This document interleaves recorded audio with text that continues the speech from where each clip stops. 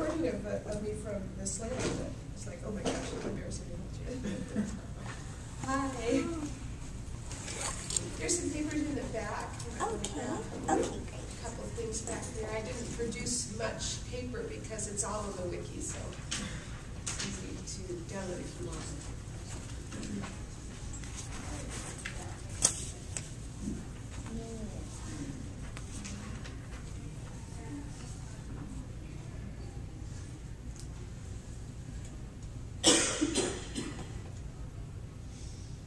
Should I just go ahead and start? Sure. I think we're ready? Okay. We'll have a cozy little group here. We'll have our own little slam. Okay. My name is Suzanne Rahn, and I'm a library teacher at Anaheim High School and also at Sycamore Junior High School in the Anaheim High School District. We each run 2 schools, and next year we will not have any schools. We're going to be back in the classroom, unfortunately. But here we are for the moment. So we're talking about poetry slams today. Hi. A poetry slam has been in existence since about 1984. It was created by a man named Mark Kelly Smith. And he decided that people needed to express their feelings, and so he kind of took the art of speaking poetry and added a performance punch to it. So this is what we do at our high school, and I'm going to kind of combine what we do at our school and what it is out in the big world, and a few performances by some of my students. We just held our slam a few weeks ago. And I have a couple of my students here too that are going to present a little bit to you and how their involvement was. So I'll introduce them in a few minutes. So poetry slam is really a lot of, when you do it in a school, it's a lot about students letting you into their world. Students tend to speak their heart, and you get to see what's going on in their lives, and they like to share. So it's really kind of very fun. So poetry slam is in the big world. It's excellent poetry performed with razor-sharp precision. It is meant, performance is as much a part of the slam as the words of the poem are.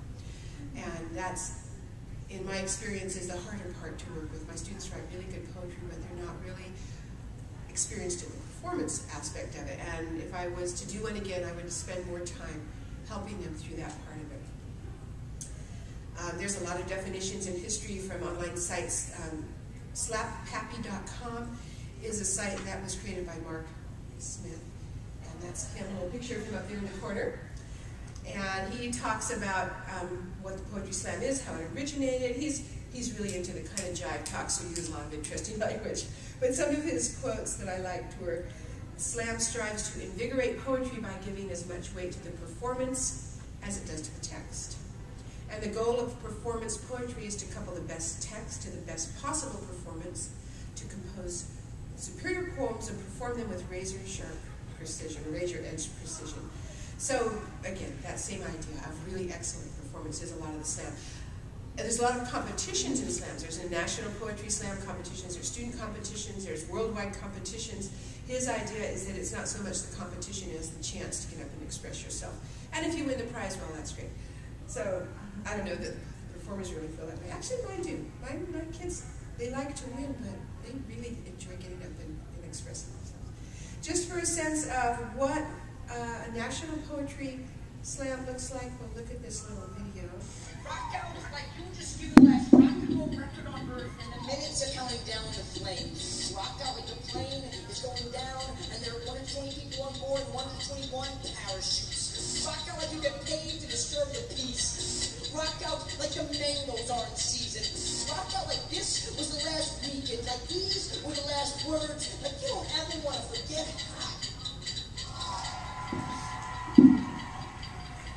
So that ad is actually recycled. They've been using that for several years. They just changed the dates on it, but I guess they liked his performance. But you can see the sense of the poetry and how it's expressed to be a performance. It really is a performance.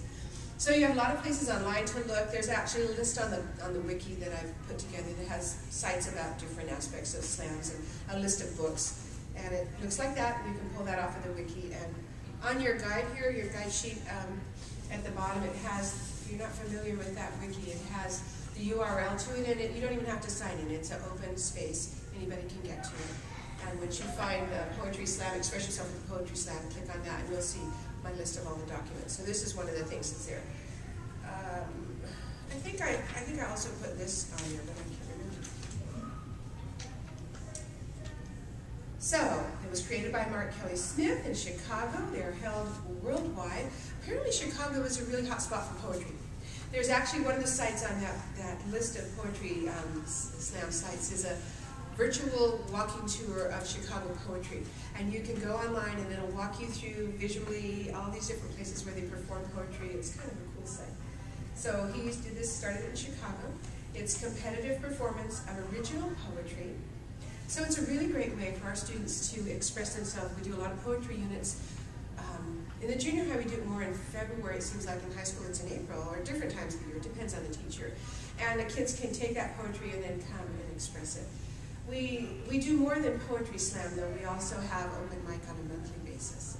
So that gives our students a chance to bring their poetry up once a month and talk it through and express it. So we do a lot of things to allow them to have that chance. Generally, for poetry slams, you don't use costumes or props or music, though it kind of is connected with the jazz scene, so sometimes there's bongos in the back, but generally it's not. We haven't had anybody perform with background props or anything. We have a teacher heat when we have our slam. And Susan, you're here. Hi. I'm here. Sorry, I'm late. Oh, hi, welcome. One of the teachers that performed asked if she could bring music, and I think the poem she was going to do it with, she ended up not doing it, so we didn't ever have the music.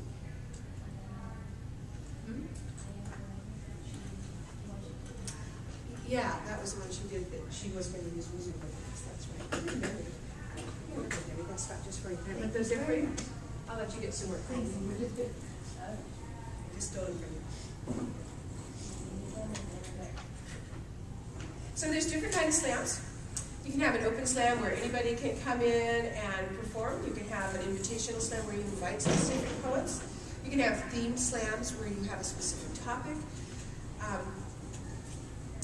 Mostly they're all original works by the person that performs, but occasionally, depending on the type of slam, you can perform somebody else's poetry. Most often slams tend to be confrontational, political, commentary, social commentary, things like that. Depending on the slammers that you have at our schools, whatever is important to the student is what gets poetized. Poetized? So our kids, they are, I've got it written down here, what did I write? They're very much into relationships and romance and things that are going on in their lives, and so that's the sort of things we hear about. So public slams, usually it's an open venue, a casual one, not like the national poetry competitions, no national slams, but just an every weekend slam. It's an open scene, people come in, they sign up, they're going to do their poem. And then judges are taken right from the audience, and they usually score from 0 to 10, and I don't even know if they use a rubric, if it's just, oh, that was a great poem, you get a 10, or oh, that was crappy, you get a 5, or whatever, I don't know. Usually those from those 5, the highest and the lowest, are tossed, and then they are scored based on those 3. Sacrificial poem is usually given, and we do this at our slam too, which means somebody volunteers to come up, be outside of the competition, present their poem, and get scores, and the judges can see if they're kind of in the ballpark, if they're understanding each other. And our sacrificial poems have usually come out, pretty much everybody's on the same page, so I don't know what you would do actually if they don't come out. I guess you go through and talk to them, but we haven't had that experience yet. There's different ways to run the slam. You can have a single round. I suppose that would work if you didn't have a lot of poets, and everybody would perform, and whoever ends up with the highest score would win. Or, as we do it, you can run it in multiple rounds. We call them heats. You could have 6 in a heat, and then the top 2 would go on to the final heat, or they would compete against the next heat. However, different ways of doing it. In our slams, we have, this year we had 38 entries, so I broke them into 6 heats of 5 or 6 people each. I think that's right. So this is just a leftover programs we had. Yeah, 6 heats, and they had, 5 or 6 each. And so from each slam, the high score winner moved on to the final heat for the final competition. In a public slam, it's competitive, just like any other slam would be. The judgment is based on the quality of the poem and the quality of the performance. Usually it's a 3-minute rule, so that you don't have some people going on forever and ever. And we have never imposed that. Normally our poems are not that long. This year we had one student who said, my poem is 3 minutes and 23 seconds, and I said,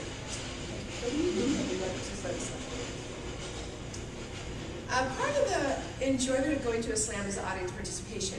And the audience gets to cheer and boo and hiss and stomp and snap and clap and all that stuff. And that's cool in a public setting.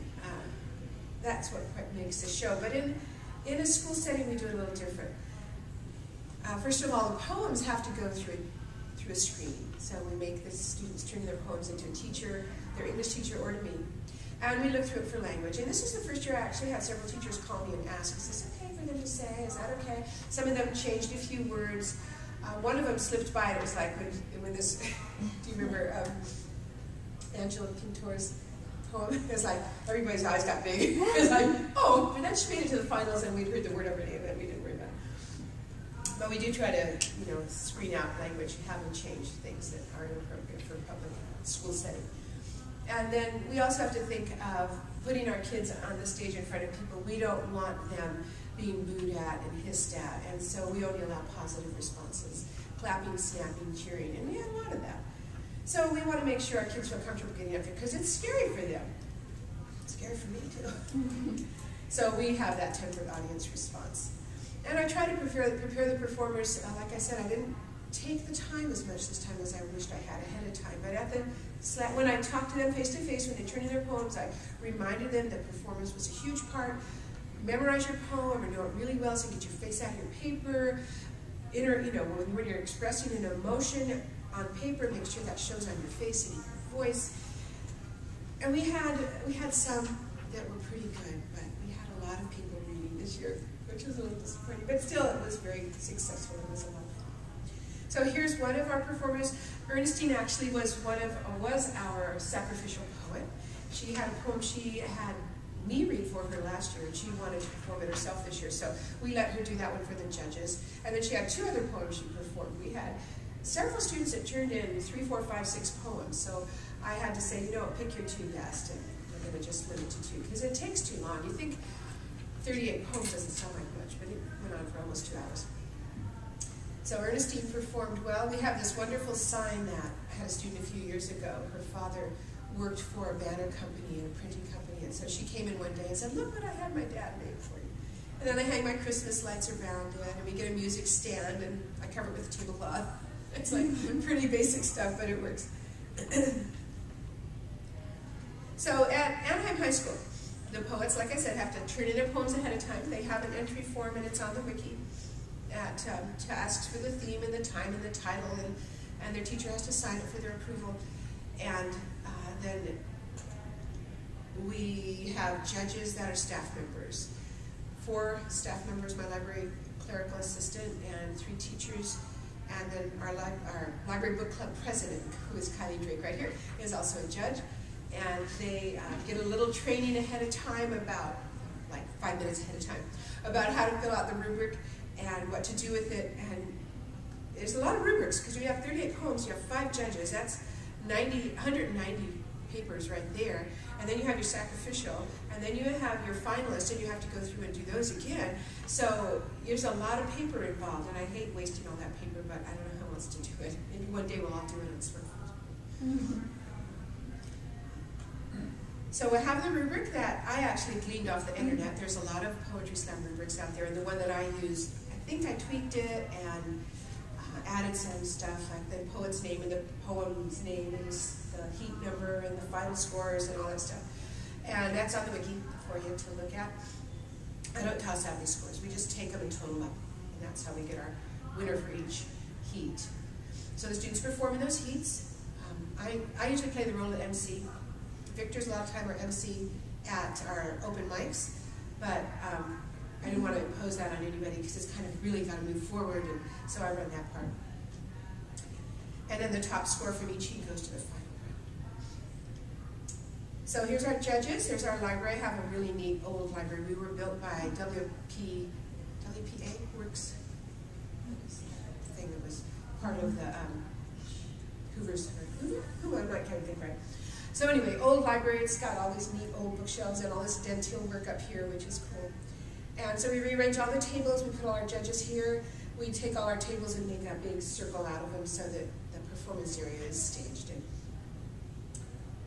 off we go. Daniel performed a couple of poems this year. He was actually one of our winners last year. And in a little while, Victor's going to perform one of Daniel's poems to show you part of their presentation that they do in our classrooms. By the way, I didn't mention that yet. And let's do that because this is a good place to do this. To advertise the slam, I do a lot of emailing, a lot of talking to teachers. I put up signs. Sometimes my students design posters or I design them and they post them for me. I invite teachers, mostly English teachers, to ask my team of students to come to their classes and present what a slam is about. So we have 4 students from book club that volunteer to do presentations, which is a little bit intimidating. I'm so impressed that you guys would do that because they have to present what a slam is, do an example of the poetry in front of their peers, and then pass out entry forms. And so I had 4 students that did that. 2 of them were able to come today. So I'd like to introduce you Kylie Drake and Victor Jimenez. Did I say it right? Hi, yes. I'm sorry, Victor. I'm so bad with names. Hello. Come on up, you guys. You speak up here for us. What they're going to do is give their presentation about what they do in a classroom, and then I'm going to do a little interview of them and ask them some questions. So are you guys ready to take it? Okay? So you walked into this English classroom. All these kids are staring at you, and you start going. Okay. Hi. Hello, everyone. We're here from the Anaheim Book Club. We're hosting the Poetry Slam for this year. Does anyone know what the Poetry Slam is? Okay. Does anyone want to take a little guess what Poetry Slam is? No? Well, want to find out what Poetry Slam is, Miss Kylie? It is a competitive poetry reading. You write an original poem and then you practice it, speaking it aloud until you're comfortable with it and can express it with expression and emotion. You can memorize it for more points during the competition. The competition is judged on the quality of the poem and the expression which it is presented. So you want to do more than just read it aloud. You want to make us believe what you guys are saying is very important. We have an example of one of last year's winners. Hello everyone, I'm Victor and I'll be doing for you guys The Moon Sings by Daniel Johnson, but I'll only do a little segment. The moon sings, the moon sings. Oh, how beautiful the moon sings. What, don't believe me? See for yourself, see how beautiful the moon sings. I tell the people dancing in the sky and someone dreams of learning to fly. Can you see now? No? Well, maybe one day you'll see how the moon can tell you about little boys and girls' dreams and how darkness can still be a dream. Thank you everyone for listening to the little segment, and we'll continue on with that little announcement. All right, thank you.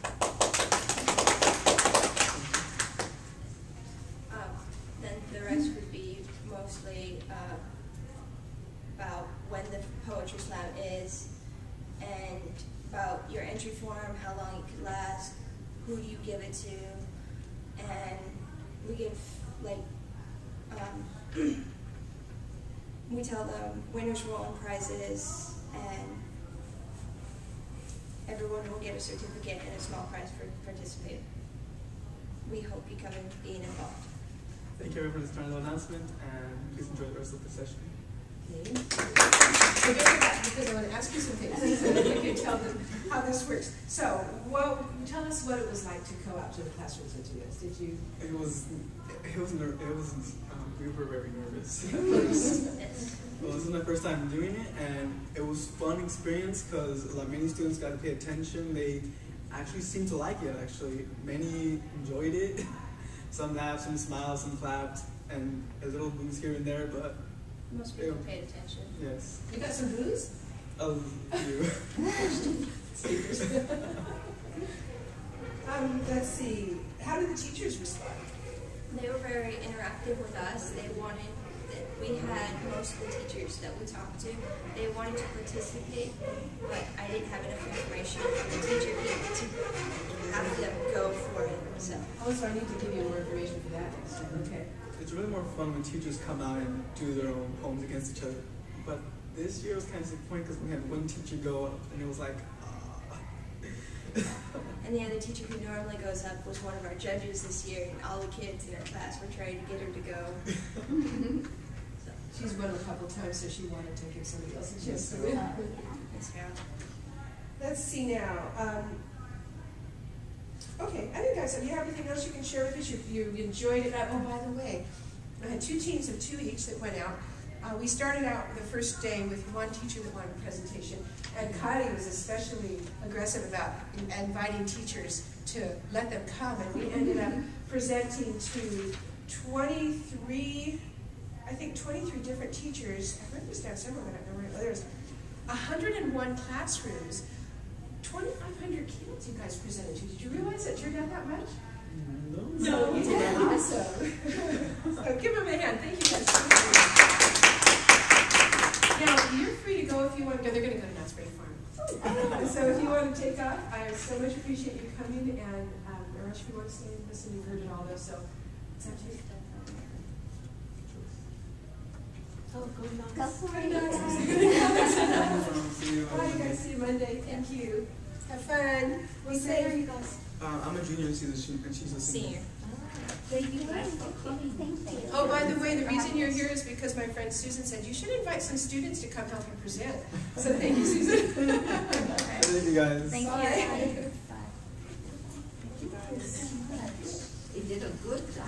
They were awesome. They're such little kids. I have so much fun with my book club kids. We're kind of a loosey-goosey book club. We don't do the traditional, everybody read the same book this month and then talk about it the next month. They meet every week.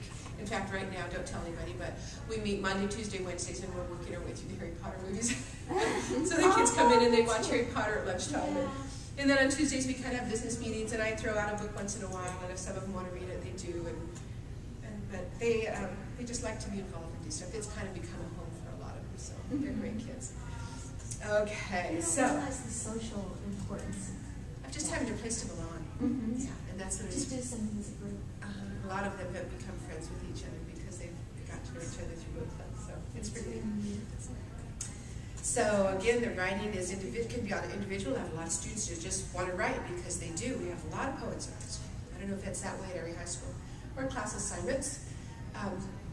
Again, that thing of teaching them how to express, Victor did a really good job. He practiced that a lot, though. They mostly don't practice that much. But you can show them examples. There's a lot of poetry slam presentations on YouTube. A lot of performances get taped and posted, so you can look through there and find things that you would like to show your students. Have a drama teacher involved. You know, get them to use their body, get them to look away from the page. Practice, practice, practice. And this is the 4th time we've done this. The first one was not competitive. The last 3 have been competitive, and I always make my deadline the day before because I know that my students always push the envelope to the last minute. And if I made it a week before, they'd be coming up till the day before to ask me to turn in my forms. I don't mind doing that last minute work, but I would like to have it differently next year. And I'm not sure, well, I won't be doing it probably, but if I did, I'd like to work it out somehow so that I had all my performers and I knew who they were ahead of time so that I could bring them in and work with them individually on presentation, because that's so much a part of what a poetry slam is. And we don't ever get that far with them. So, something to work on. Some of the teachers didn't make their kids do it, but they encouraged them to do it by offering them extra credit. Those weren't necessarily our best presentations. The kids just came and read their poems, a lot of them. But it was still there. It was still nice. They were still there. So, I'm going to show you. This is that poem that had the word in it that was like, oops, what did she just say? And just as a little caveat, I wasn't terribly impressed with most of our performances this year. The one performance that was really passionate, the boy would have won without a problem, but for some reason he left before the finals. And when I called him up, he was gone. And so we only recorded the finals, so I don't have a recording of his work. But Angela did a good job in a very subtle, kind of neat way, and our winner did a good job, and I'll show you this too. We won't listen to the whole thing, but a little bit of it. We often thought what life become, but the truth is life become what we became.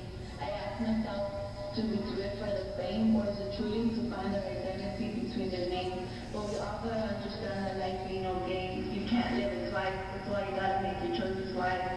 Our generation is full of people making mistakes because they're not giving it all it takes. We want to prove a person wrong, but yet we aren't holding strong. Our generation is full of people criticizing other people. You say you didn't go pregnant, you think the worst of her. For you, the truth is you can't compare to her, because you don't know her life, you don't know what she's been through. She just messed up the one night, because the guy who supposed to love her didn't put on the rubber band. But she stuck up inside with him, hoping he's there to hold her tight and let her know that everything's gonna be alright. But he's too immature and caused the fight. Did you catch that? It's like, oops, what did she just say? Unfortunately, our kids live in that world. They're a lot of them are very into, sexually active, and romance is where it's at, and your life is all over if your boyfriend doesn't like you anymore. I suppose it's that way in a lot of high school worlds, but that's where we're at, so that's what they talk about.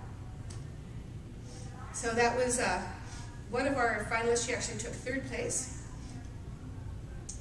And it is a competition, and the kids know that. They know they're going to, like my students said, they're going to win. Now, my gifts are usually gift cards to Barnes & Noble, which is, I think, our only bookstore left, isn't it? And journals. I pick up journals pretty inexpensively at TJ Maxx, and they have a lot of variety of journals, like $4 or $5 there. This year I ordered books of poetry. I did the Dover Classics off of Amazon. And they have nice collections, $2 or $3, and it wasn't too painful on the pocketbook. And of course, they all like to be up there and express themselves. They just love doing this. I don't know, they impress me because they're very brave. So the most reward that they all get is that they did it. They get to express what's going on in their world. I mean, we've heard some horrendous things about kids being abused, about family members being killed, about, fathers that are in jail, and just all this stuff that the kids are free to say in poetry that they wouldn't normally tell you. So you do learn a lot about their lives, and I think it's cathartic for them. They get it off their chest. They do some amazing things. This one was about war. It's pretty graphic. About little boys dying, considering like an 18-year-old is a little boy dying in war. Why hold a poetry slam? Well, Mark Smith says it's important for people to get up and express what they have in their hearts and minds. Get validated for it. And that really is what a slam is all about. It's a chance to get up and say your piece. And like I said, we do open mic every month, which is also that. But we don't ever have any interaction about how it's presented. We just let the students get up, and they do poetry, and they do songs, and they do beatbox, and they do short stories, and they do speeches, and they do all sorts of interesting things. Some days we have 3 performers, and some days we have 20 performers. And I just have the mic up, and Victor is usually our MC. They sign up on the spot. He introduces the next person. Another thing we do, we don't really make much money, but the kids have fun, is we sell coffee drinks or hot chocolate or cookies or something from the checkout desk during these events, and so we make a little money. And I use that to subsidize either club t-shirts, or last year was the first time we made sashes for our seniors. So I go buy fabric and I have them printed with Anaheim High School Book Club, and they just think that's so cool. So lots of reasons to hold a slam. Student expression. Poetry is part of our standards, 16 mentions of poetry in the standards. And as you saw with the Common Core things that Kathy had flashing out there today, expression, oral things, writing, reading, all that's part of poetry, so it fits in to what we're doing. Great way to end poetry unit. Individual classrooms often have their own slams. Well, there's one thing on the wiki in that listing of poetry websites about a teacher that challenged another teacher to a poetry slam, and he wrote a slam poem as part of his challenge, and it's really cute if you read that. I think it was Mr. Dodds or something like that. It's really cute, about competing against other classes. It promotes library program. I mean, anything you do to advertise your library gets the word out that there's stuff going on in there. People know about it. People are excited about it. Even if they didn't come, they go, "How'd the slam go?" Blah, blah, blah. So it does keep your program alive, and it's fun. It's a lot of work, but it's fun. I think between the prizes, all the prizes, and the food that we sold, which we never recoup our loss on, it cost about $112 for everything we did. And then I had a lot of gifts, like the things that everyone that competes got a gift, and we wrapped.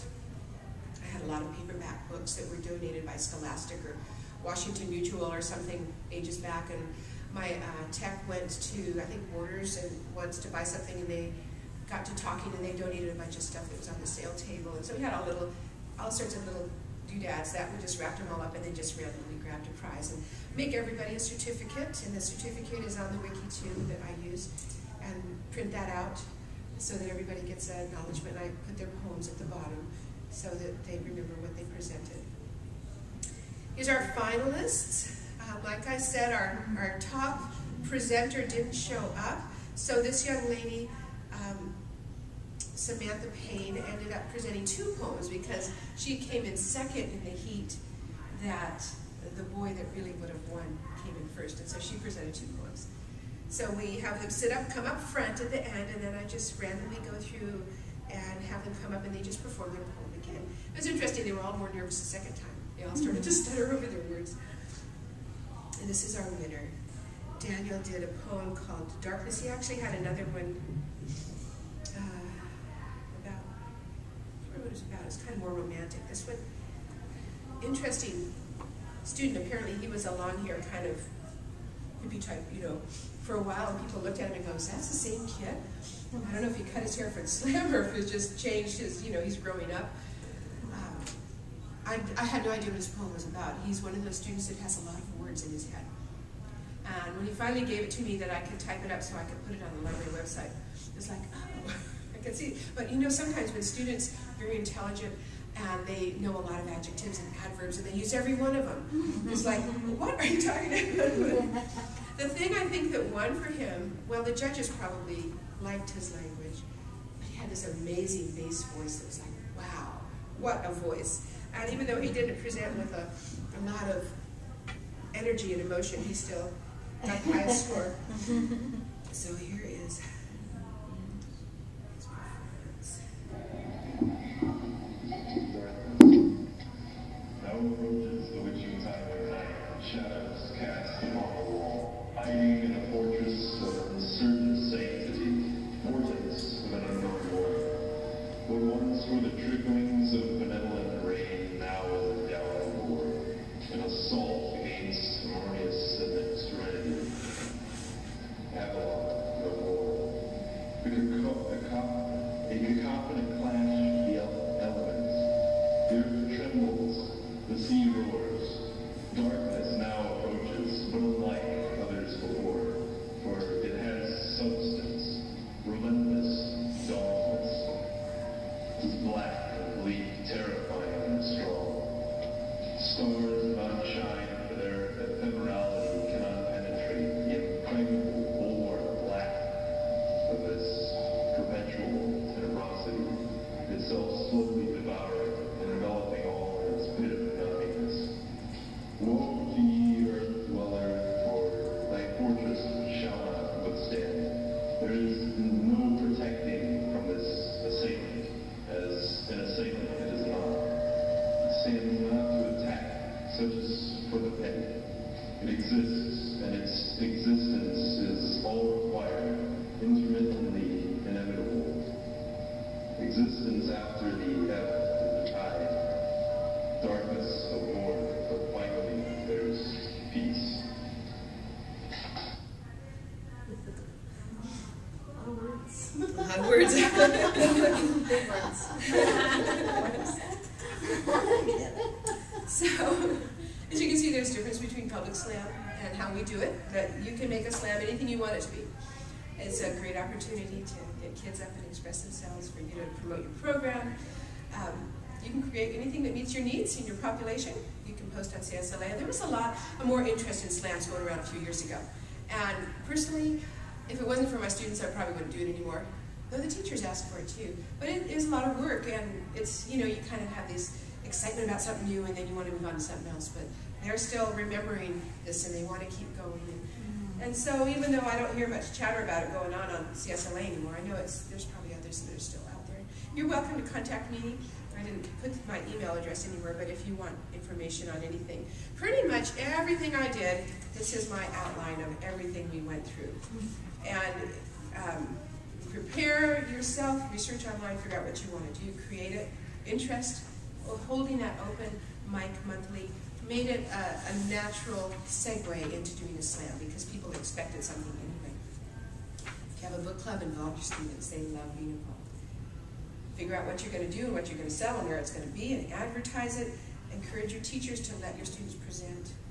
Find someone to take pictures. I couldn't get a real video camera. I actually took those on my little Canon digital, and they weren't too bad. The kids were great. Oh, I was going to say, did anybody see Hunger Games? Did it make you sick? Oh yeah, the first. The way it was moving is like, I thought, well, this is like Hunger Games. It's like, whoa. They didn't do it on purpose, but that's how it was.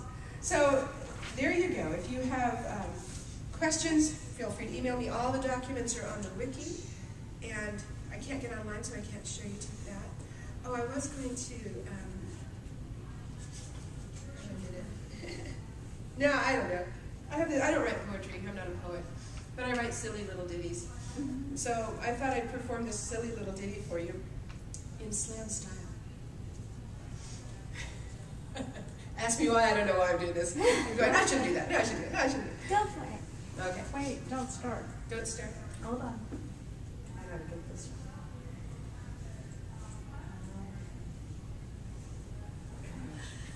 No pressure though. I'm performing Penguin by Suzanne Rahn. There was a little penguin just sitting on a track. One day, there came a choo-choo train and hit him in the back. And now, that little penguin is floating in the sky. And I thought people said that penguins couldn't fly. So you can try with your poetry slam. It's a lot of fun, it's a lot of work, but it was great fun and great way to involve your kids. So thank you for that. Right on time. If you have any questions, let me know. Any questions? So it doesn't have to be formal poetry. I mean, Like written from a book type or something? oh, you know, it's been so many years since I was in class, but With a meter. the way the meter, Right. yeah, Oh, line and meter. well, there's so many styles of poetry. I suppose most of theirs is free verse. Angela's, that had the rubber, was rhyming, but it was kind of in a rap style that she was presenting it a little bit, so you didn't maybe catch the rhyme, the rhythm to it. There's a million types of poetry out there somewhere. Anything that they write, I guess, is considered poetry. Technically, if you were an English teacher judging it, I don't know the quality would be Yeah, there. it's been so many years ago that, you know, in a class, a poetry class, you had to identify what they were. So I didn't know if you could make that kind of a poem and use that rhyme and. You know, it could be whatever you want it to be, really. Mhm. It's just their expression, and like Mark Smith says, it's expressing what's inside of you, and so however you do that, I guess whether it has rhythm or rhyme or whatever, it works, so. And don't you think they're so full of words because all their school years they've been told to write more and write more and write more? A lot of times they are, yeah. Yeah. We've had a couple district students self-publish books, and I can't even read them. You remember that one we got a few years ago? The white book about I don't know what it was about. Darkness, the white darkness or Yeah, something like that. and it was just written like that poem, only more so. Yeah. I can't get it. Self-published. Yeah. But his mom, you know, they went through the self-publishing process, and they donated copies to all the schools, and we have it on the shelf. Cool. But nobody can read it. But you start somewhere. You know, if you're going to be a writer, I think you overkill it first, maybe, and then you back off until you figure out what's. I'm reading The Paris Wife by about Ernest Hemingway right now, which is really interesting because he's talking about how he is gleaning his words down to the bare essentials so that it says exactly what you need to say without overstating anything. And that's where writers, I suppose, want to get if they're going to be good. He wrote a 6-word story. Have you ever read his 6-word story? It's like baby shoes for sale, never worn. That's the story. Oh, Isn't that poignant? You do that. Kathy does that at her school. Yeah. Oh, that's. I know, it's like so good. So good. Somebody turn off that camera. Oh, is that going on? Oh! Yes, we've been taking the whole time.